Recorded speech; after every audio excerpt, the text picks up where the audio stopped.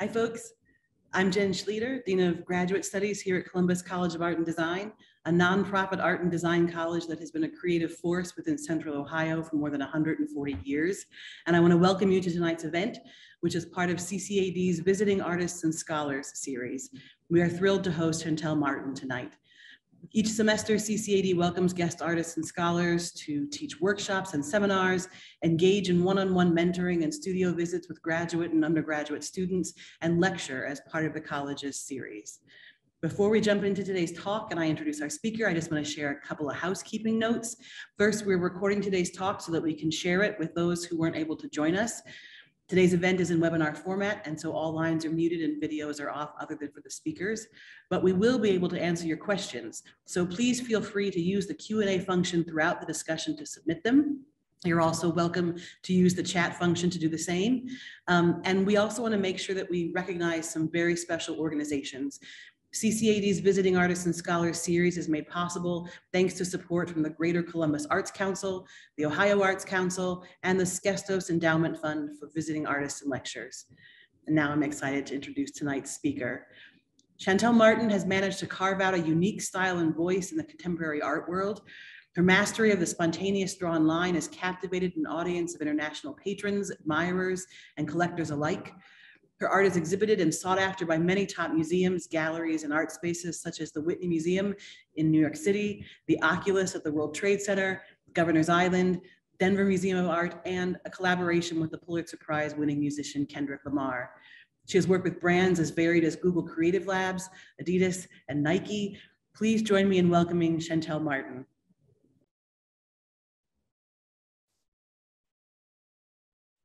Hi there. Oh, hi there. I feel like I'll clap for myself there.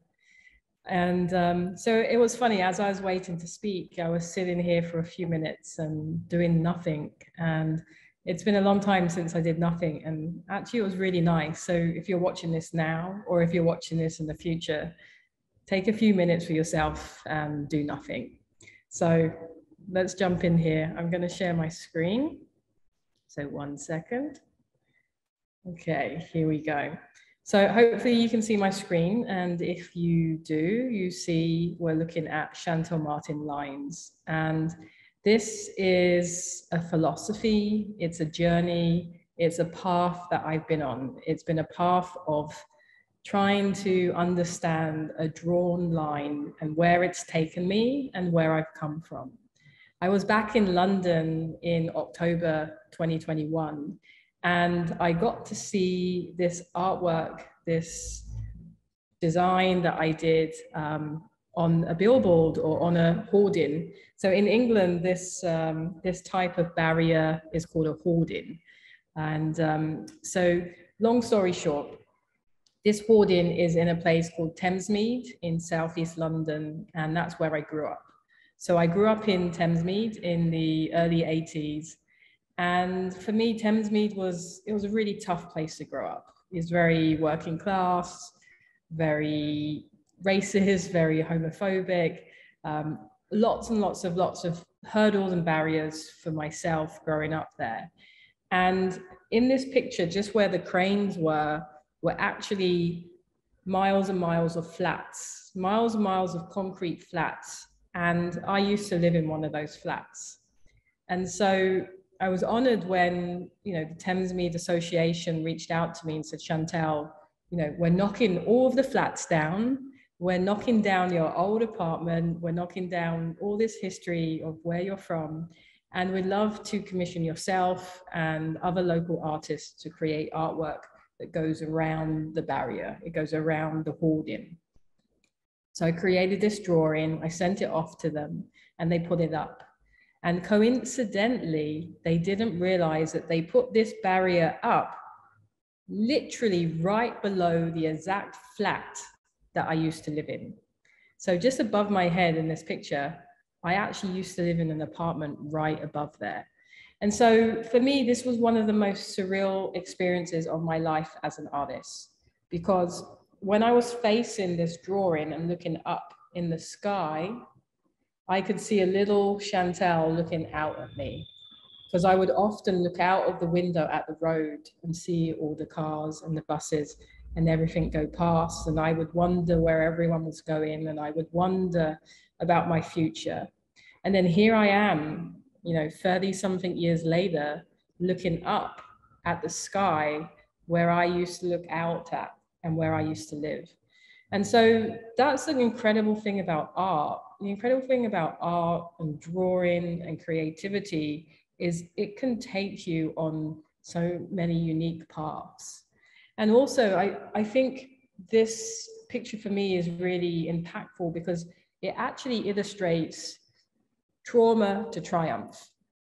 When I was a little Shantell looking out of that window, I didn't know my future. I didn't have control of my life. I didn't know that I would be doing what I do now. And so it's really interesting to be now on the other side of that.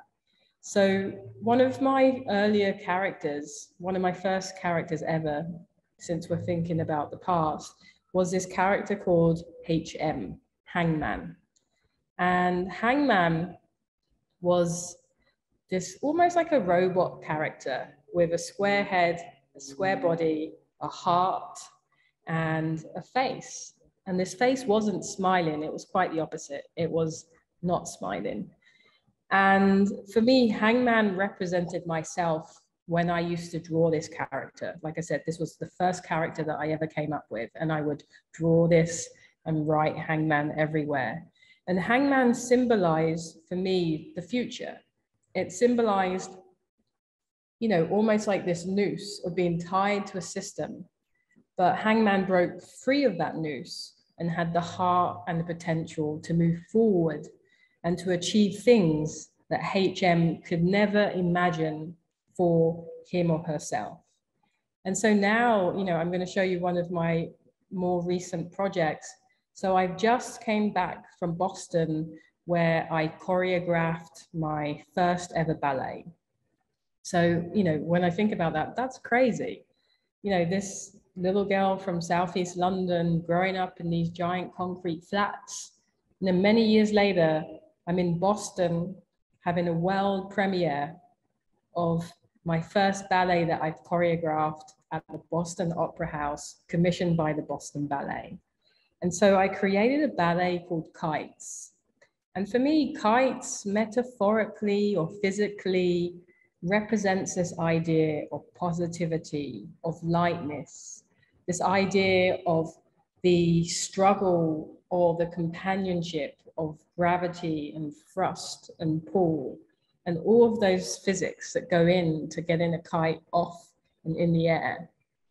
And for me, this project was really incredible because as an artist, someone that isn't a dancer, someone that isn't a choreographer, I got invited to choreograph a ballet, which for me seemed like a crazy idea.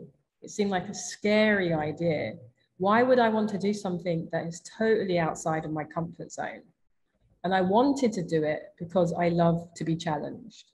I love to show people that if you bring your true self, your identity, your fingerprint, your knowledge, your experience, you can translate that to any industry in any medium you like. And so Kites was a piece with 11 dancers, and I worked in collaboration with the Boston Ballet on the costume, and I did the set design, and they had an incredible lighting designer.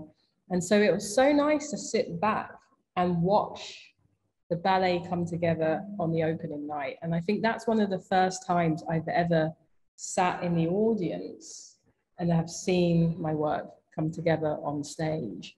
And so it's something I challenge everyone to, to really look at what makes you, what is your identity? What is your fingerprint?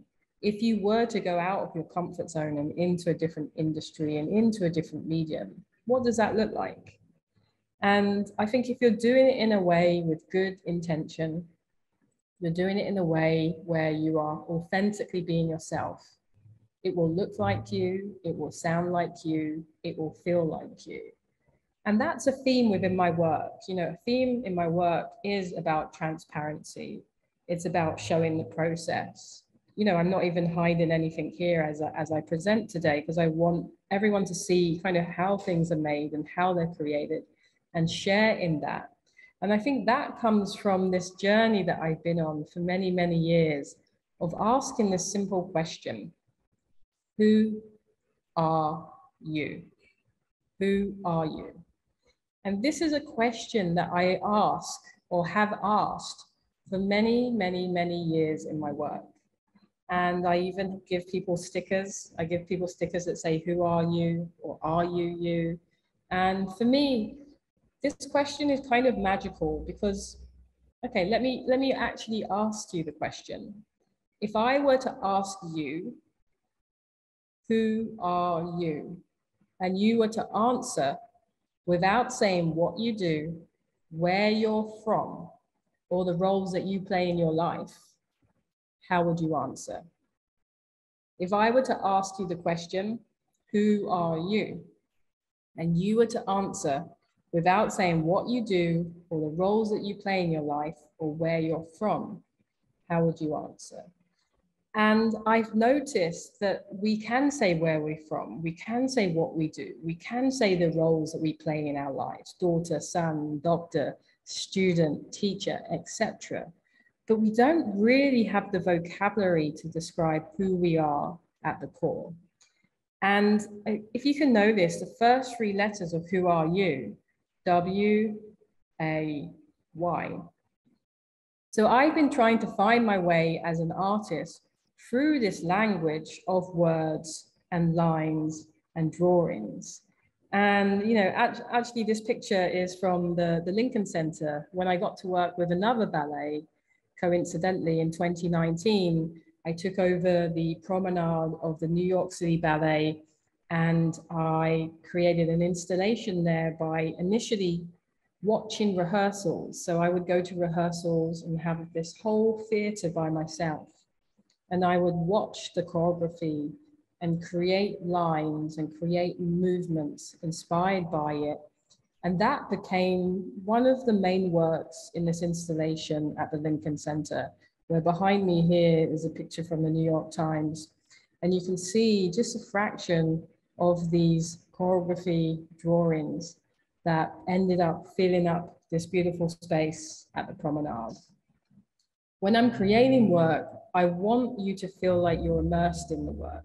I want you to feel like you're in my world, you're in my head.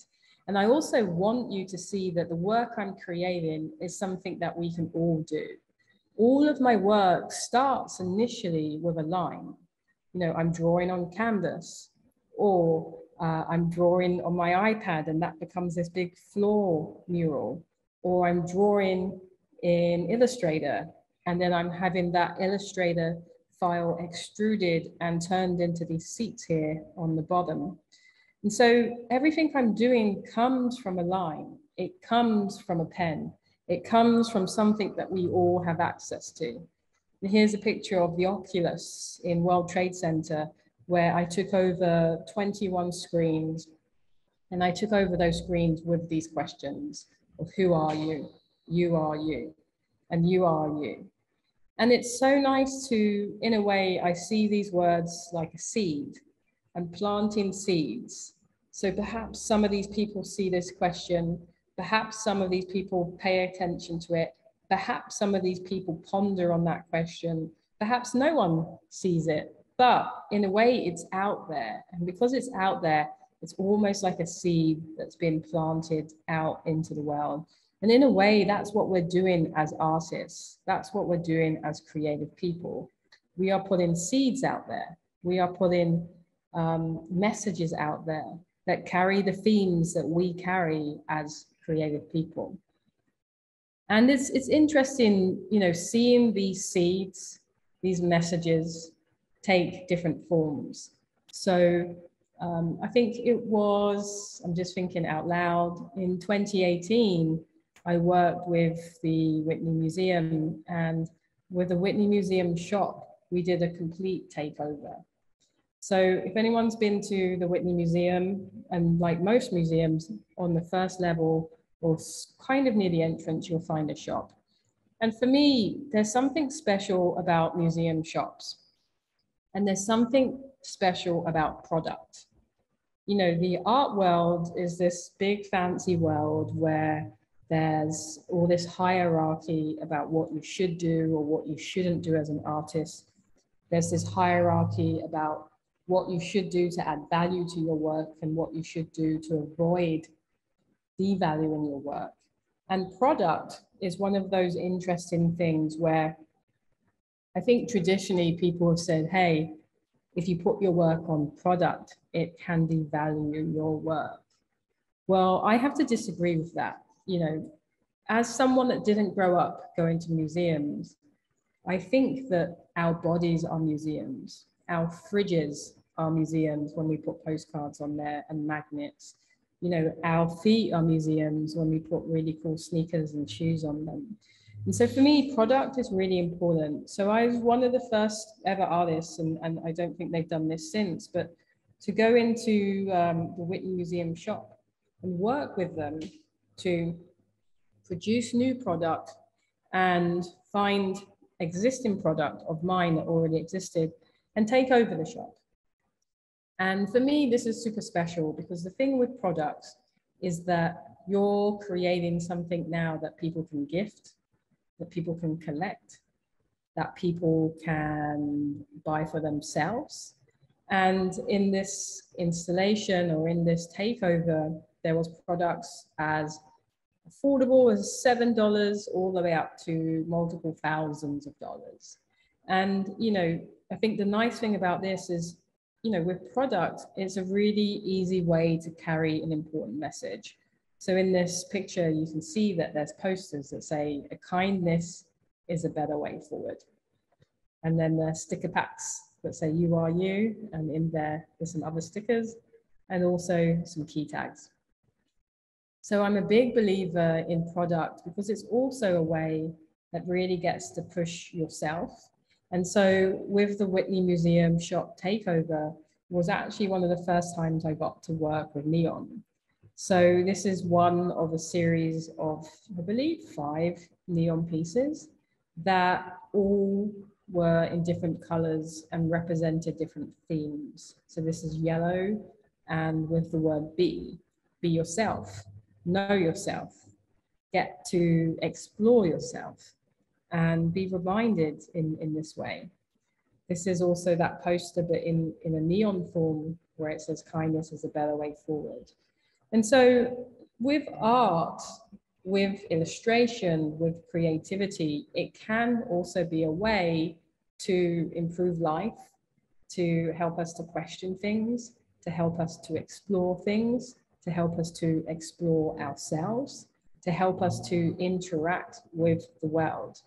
This is an installation that was created for the Denver Art Museum for my show there called Words and Lines. And probably like many of you, I'm a very large and proud dyslexic. I've been totally dyslexic all my life. I don't think it's going away. Sometimes it gets a little bit better, but other times I just see it as my superpower. And so I've always had this really interesting relationship with words because I didn't know I was dyslexic until I went to art school, until I went to Central St. Martin's. In my first week, everyone was like, Shantell, you're dyslexic. And I was like, I'm not one of those people. And sure enough, I went for a test and they said I was dyslexic. And, you know, it was possibly one of the best things that have ever happened to me. You know, I think knowing that you have an interest in or an alternative relationship to words is a superpower. Knowing that you think differently and are able to think more creatively or creatively in a different way is a superpower. So this was a piece at the Denver Museum that reflects this idea of lines and words and the fact that words are lines. You know, words are made up of lines. It's just that we give them much more importance. So this piece itself, you could turn it around and make combinations of phrases. You could turn it around and make drawings. You could turn it around and make gibberish, just kind of like what this is.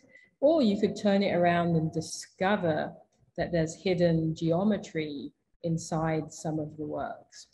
So that's a really interesting relationship with words and lines.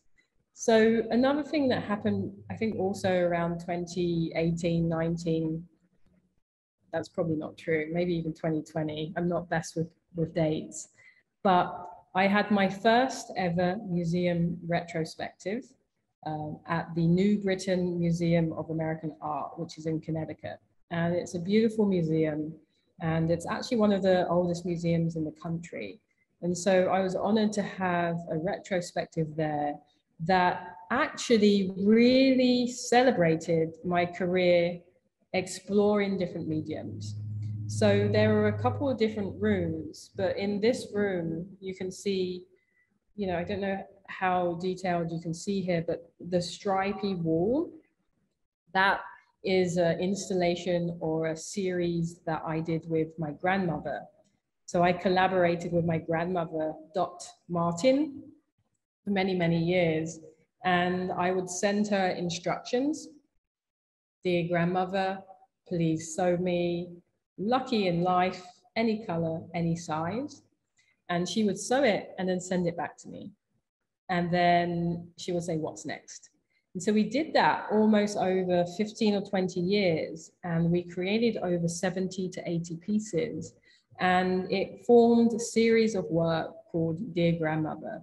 And since then, we've shown it in the Brooklyn Museum and then here in the New Britain Museum of American Art. And for me, this collaboration has been very special in the sense that my grandmother never saw herself as an artist. You know, my grandmother didn't go to school. She didn't see herself as creative, but she had a craft.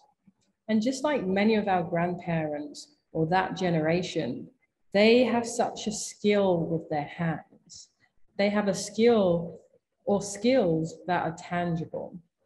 And so I think it's super important and vital to collaborate with older generations and learn those skills and learn those crafts, because, you know, when our grandchildren are our age, what am I trying to say? When we're grandparents, we can tell our grandkids that we did this, you know, and in the future, no one's probably typing. And so therefore we don't really have crafts that we can pass forward in the future. So I encourage you all to collaborate with your grandparents or with older generational people if they're out there. Cross-generational projects are super fun. I love to see my lines on different materials, on different textiles. And here you can see a couch. This is a Togo, a very famous shaped couch by Linga Rosset.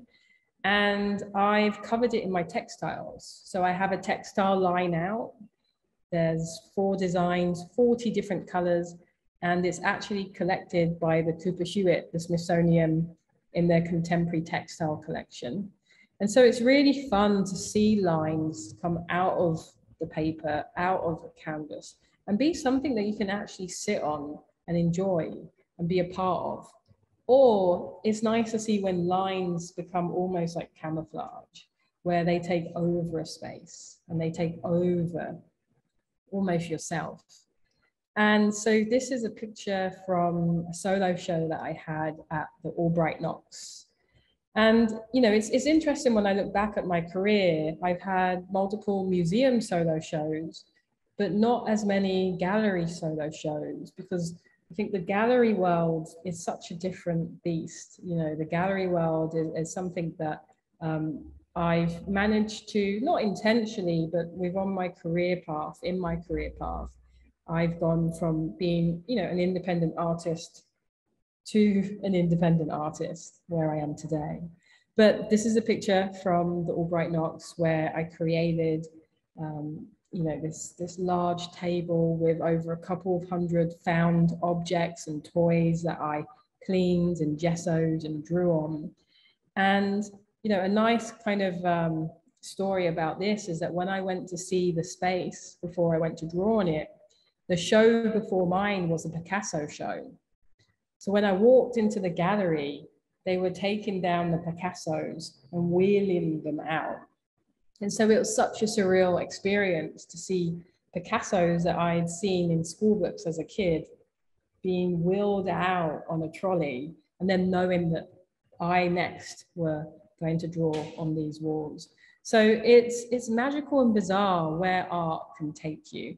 And so here's a picture here of the sculpture court, this area where I had that show. And for me, it's also important to explore and share the process. So I don't believe in just turning up to a museum or a space and drawing and leaving, or even drawing behind closed doors. For me, it's important to share the process. So when I created this show, there were times where I invited the public and I invited guests to come and see me draw. And why I think that's important is that sometimes artists believe if you share the process, then you lose the magic. Or if you share the process, someone else might copy you or imitate you. I believe if you share the process, you actually get to create real connections and real experiences. For me, the whole point of creating art is to make and to share, to make and to share. And therefore, the most important part of the art is the actual sharing of the making of the work. And when you see an artist create the work, you become a part of it. You become a part of that experience. You become a part of that history and that life of the work. For me, it doesn't make sense to hide away in the studio, make the work, and then suddenly it appears in a museum or a gallery in a frame. I think in those instances, you create a distance. Not to say that that's wrong, but just to say that I encourage people and yourselves to share the process and bring people into the work. And so I often create works in a public space, in event settings, in places where people can walk through them and explore them. And this is a piece that I did at the Hammersmith Ballroom in New York. And so the black and white textile, or the black and white drawing you see, is actually printed on textiles. And the yellow or the green, depending on how you see this, lines I drew live. So the guests came in and then I drew live as they were there. I've also done shows with, for example, in the intro, you heard that I've worked with artist Kendrick Lamar before. And so with Kendrick, I drew, I created these drawings and then they became the visuals in this 360-degree projection zone, this 360-degree projection dome. And so if you imagine these lines moving and then this room filling up with people dancing, seeing the stage, but then looking up and seeing all the drawing above them. There's something really magical about drawing. You know, often people say, well, Shantell, when you're drawing, what happens if you make a mistake? What happens if you go wrong? And I say, it's all one big mistake, but I've just learned to enjoy the process. When I'm drawing is a focus. It keeps me calm, it keeps me directed, it keeps me in line. And you know, something like this or any of my drawings, what's also nice is that I don't know what the final drawing will look like. For me, it's always a surprise because I'm so focused in looking right in front of my face, right in front of the pen, trying to make that line as solid, as crisp, as sharp as possible, making sure that line doesn't slip or go anywhere that that line doesn't want to go. And so there's something nice about trusting the work and trusting that it will tell you where to go instead of you telling the line where to go. A few years ago, I tried some light drawing with a friend John, who lives in Denver, is an incredible photographer, and he encouraged me to go out and practice drawing with light. And so this has been a really interesting series of works where you don't know what you're drawing because you can't see it. And you have to trust that you know where the line is and that you know where the light is. So for a picture like this, you know, I'm drawing in the air, imagining where the eye would be, imagining where the nose would start, imagining where the next eye would be, and creating a picture in my mind that the camera captures over time. And it's such a nice process to capture. And so coming back to this idea of just exploring different mediums, this is one of those pieces that my grandmother created, and it says, "Come home." So I asked her in one of the letters that I wrote to her, "Dear grandmother, please sew me, go home, any color, any size." And so she sewed me the words, "Go home, any color, any size." And then she also sewed me this piece that said, "Come home." But the reason I asked her to sew "Go home" is that we would have these conversations about race. We would have these conversations about being from different generations. We would have conversations that just spoke about life, but we use the artwork as the springboard or as the driving force into those conversations. You know, I am a biracial child talking to my white English grandmother, and we are both born and grown up in England, but have had very different, unique lives. And I think before this collaboration, we would just speak about the weather. You know, we would talk kind of regularly, but we would just ask each other how the weather was. And so this was a really nice way to explore talking about things that are a little bit deeper, talking about things that perhaps we wouldn't have done otherwise, talking about things that allowed us to really get to know each other. And on the theme of my grandmother, she taught me how to play cards. We would play Jim Rummy, and she would win all of my money. But as a part of that kind of memory or homage to my grandmother, one of the products that I made with the Whitney Museum Shop was a pack of these playing cards by a company called Theory 11, who make these incredible cards.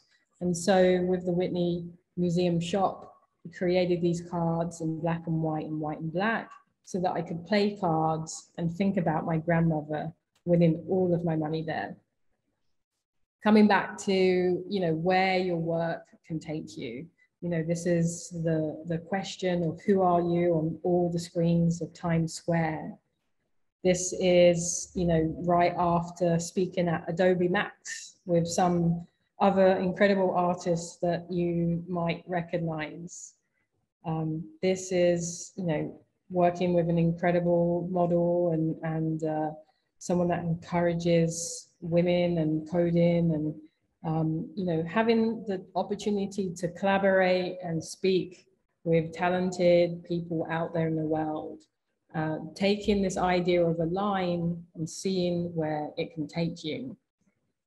I love working with products, as I mentioned earlier.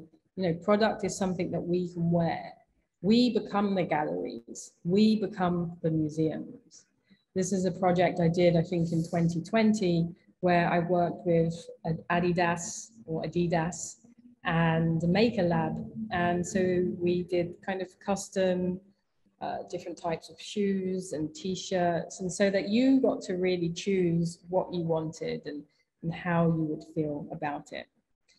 Some of the projects that I get to work on take me into unusual places and territories.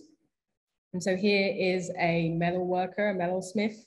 I apologize if I got the kind of the job description wrong, but highly talented, incredible metalsmith worker that works with the, you know, the royal family and you know, a lot of that fancy stuff in England. This is a trophy designed for the Golden Vines Award, which is a very fancy but amazing charity in the UK that helps to bring diversity into the wine industry. And so I worked with them last year to design this trophy, that was given to their awardees in that sector.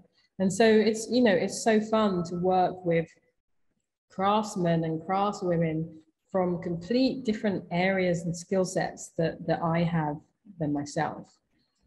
I don't like heights, but often I find myself up ladders and up lifts. Often I find myself not looking down. Often I find myself trying to be brave and look down. But I feel like art, if it isn't challenging you, if it isn't bringing you to places where you feel uncomfortable, if it isn't pushing you to overcome your fears, then you're not perhaps in the right place. Art for me has been something that has allowed me to challenge myself. It's allowed me to grow. It's allowed me to connect.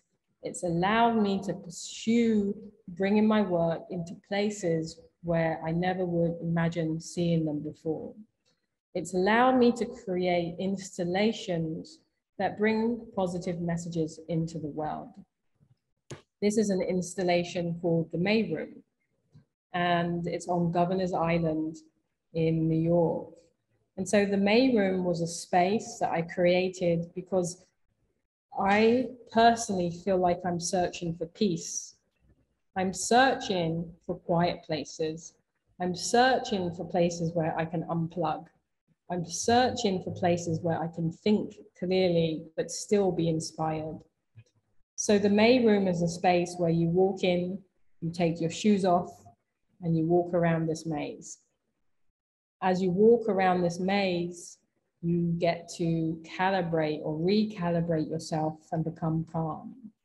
And then in the May Room, as you become calm, you get to see that all these little dots on the wall are actually little phrases that start with may.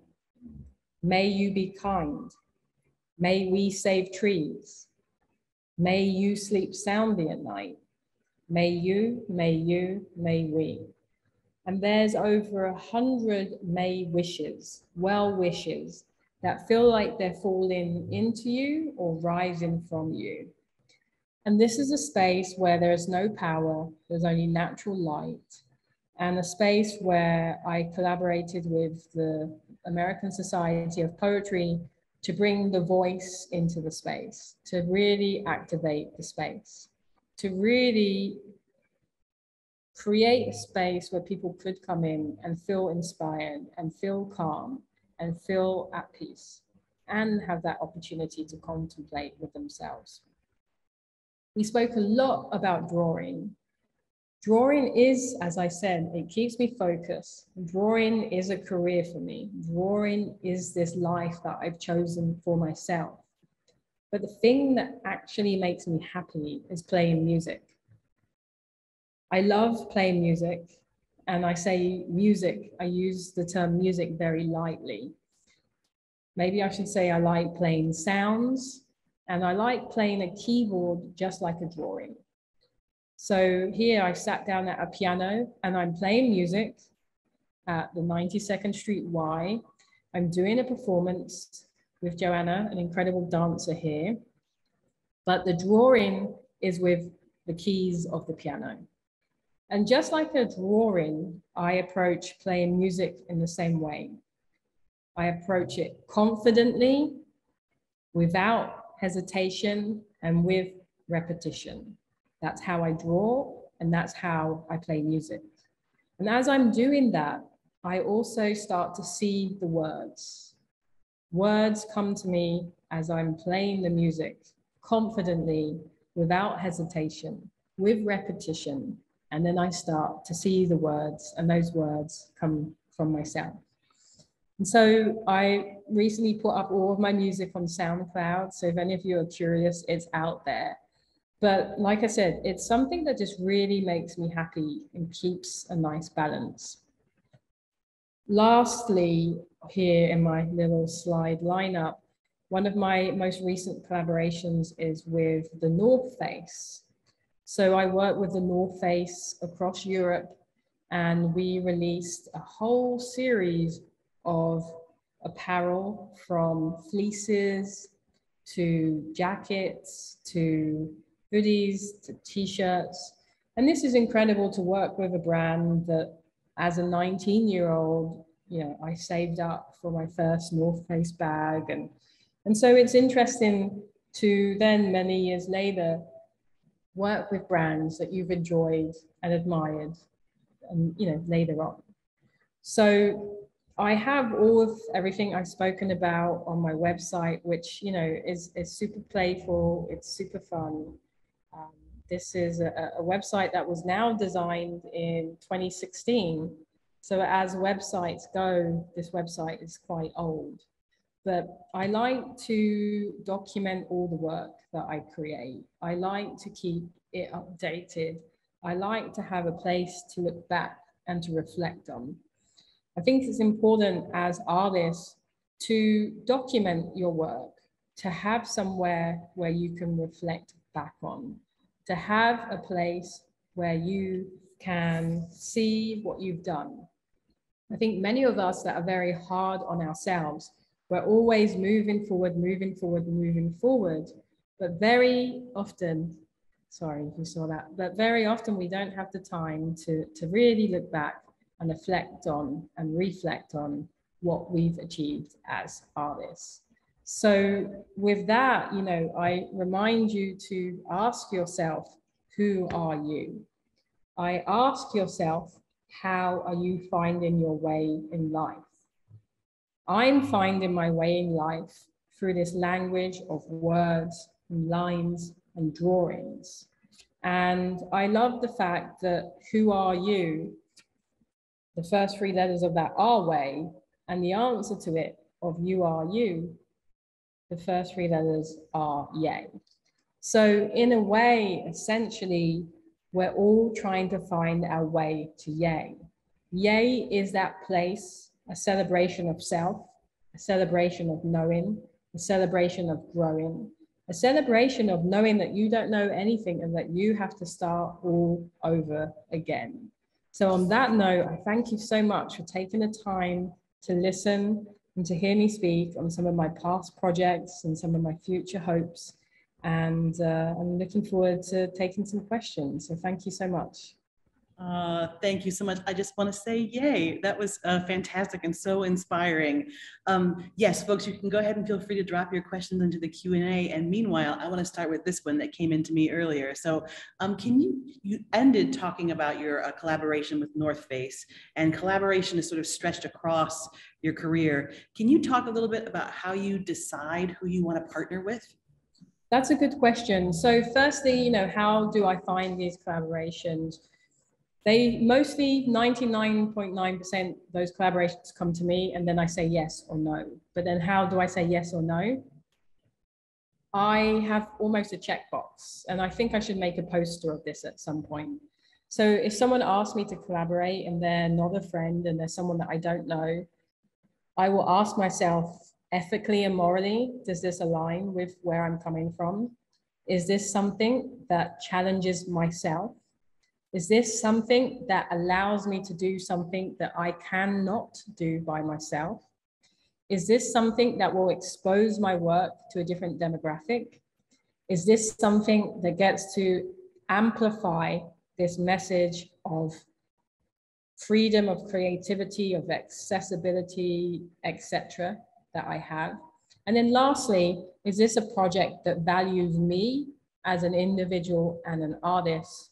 And that value is in the form of a fair exchange. And that exchange doesn't always have to be monetary, but it has to show that there is a fair exchange of services and of time and of value. That's fantastic. Yes, you should make a poster of that because we have a lot of students in this space with us right now, and I think for them, trying to figure out who you sort of partner with and why has got to be top of mind. Yeah. So yeah, that's really insightful. And speaking of students, can you talk a little bit about what kind of suggestions you might have for students who want to work at the scale that you work at? How do you get to that capacity? Yeah.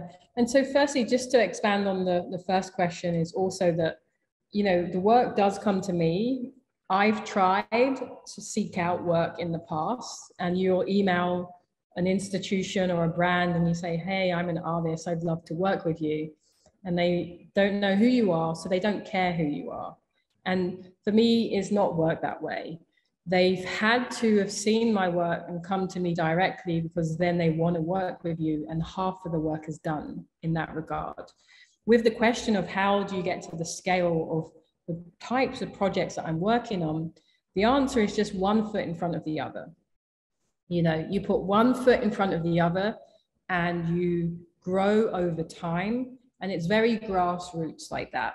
I can't just go in and suddenly take over the New York City Ballet, or I can't go in and take over every screen in Times Square or the Oculus, because it doesn't make sense. And yes, you know, I think some people's career, perhaps they do that, you know, and they all jump right over here.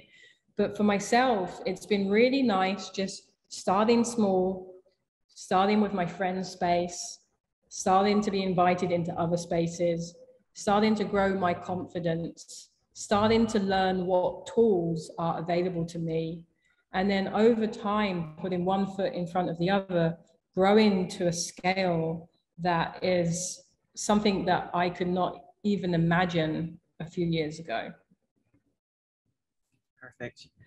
One of our instructors has just dropped a question in and said that in preparation for your visit, his class looked at your website as the focus of their creative coding course, which is fantastic. Wow. And they're wondering how much influence did you have on the design of the website? And did you collaborate with the developers in creating the interactive elements? So the website was designed by Anton and Irene, and they are a duo. They're incredible designers. And essentially, I went to them and said, I'm an artist. I should have an incredible website that reflects that I'm a visual person and reflects that all the types of different things that I do. And actually, I should have a look and see if I can share a link. But if you Google Anton and Irene, IRENE, and my name /website, they actually on their homepage have a really nice description of how they came up with the design for my website, and kind of all of the you know, thinking that they did to build out also my you know, my typeface, my logo type. So to answer that question, I didn't have really any input apart from make me a cool website. And then they were like, great, you need to show up here so we can photograph you. And then you need to draw this so that we can do this to it. And then you need to provide this work so that we can put it there. And so it's actually quite hands-off on my side of things. But like I said, their website, they actually have almost like a case study of working on that site, which, like I said, now is 2016. So it's actually quite ancient for a website. That's fantastic. And it looks like John dropped the link into the chat there. So Anton and Irene are down there for folks who want to follow along. Well, then let's talk about embodiment a little bit, because sometimes when you draw publicly. We get to watch you do it physically, and you're choreographing now. And so can you talk a little bit about the role of the body in your work? Yeah, you know, I think for many years I've seen myself as a dancer, you know, and I think I've never really said that openly. It's almost been a joke to myself. Because even from, and I didn't really speak about this today, but I started my career in Japan. I lived in Japan for 5 years, and my job was a VJ, a visual jockey. So I would create live drawn digital visuals to dancers, DJs, and musicians. And so the dancers would be dancing, for example, and I would be drawing, and that drawing would be projected on them or behind them. And so I would be dancing with my pen, trying to keep up with them. And then I would say, oh, I'm a dancer. Aside from that, you know, I am coming in often and drawing a 50-foot wall, a 100-foot wall, a 200-foot wall, but I'm doing it in 1 day or 2 days. Whereas typically other artists will take a week or 2 weeks or 3 weeks. I say, come on, let's go. And when I'm drawing so physically on these large walls, I have to be as super efficient with all of my moves so that I'm moving efficiently and effectively so that I can create the most amount of line with the least amount of movement. And so also just the way that I move in my body to draw is that it's very physical, but that physicality is done in a way where it's super efficient. So if I'm drawing a line there and then it comes back, I will move my body in a way where I don't have to move it as much as I would if I was really considering what I'm doing, because now it's more of a flow. So it's, it's almost like Tai Chi in a way where you're just flowing with the pen in your hand. Is that related for you to when you talk about like using meditative intuition in your practice? Yeah, drawing is a meditation. When you're drawing, as I mentioned a few times, you have to be super focused and aware of what you're doing, but you also have to take a back seat. So when I'm drawing, I take a back seat to what I'm doing. And so it is like meditation because you're aware and focused, but you're taking a back seat to that. Makes so much sense. All right, one questioner is asking, who are your biggest inspirations like right now? Yeah, I've always struggled with this question. I think firstly, because I don't really remember names so well. But secondly, because I think it's often important to go in before you go out. And so, my cheap way of answering that question is like the people around me that I get to see grow, the people and artists around me where I've seen them work and they're tangible because I know them. It's hard for me to be inspired by something I don't know and that I've not seen the growth. But I'm also inspired by this idea of trying to be a better version of yourself. And we have a wealth of inspiration within us that can inspire us to go out into the world. And so, I'm inspired by music and dancing and all sorts of things, but I can't give you names because my brain doesn't retain that stuff. But, I'm inspired by living. That's totally fair. And it makes so much sense. I think it's great advice also for students to think about going in and not always looking out for what it can inspire you. And that reminds me that you've done a fair amount of teaching, and you talked a little bit in this conversation today about finding your identity or finding your fingerprint as an artist. And I'm wondering what kinds of lessons come up again and again in your classrooms? Yeah. For me personally, the lesson is that when you teach, you walk into a room and you tell students to do all the things that you should be doing for yourself. So it's a nice reminder from my perspective of what I should be doing. But from the student's perspective, I think what comes up a lot is confidence. And I think often with students that I've been teaching over the years is that we are our own biggest hurdle. We stop ourselves.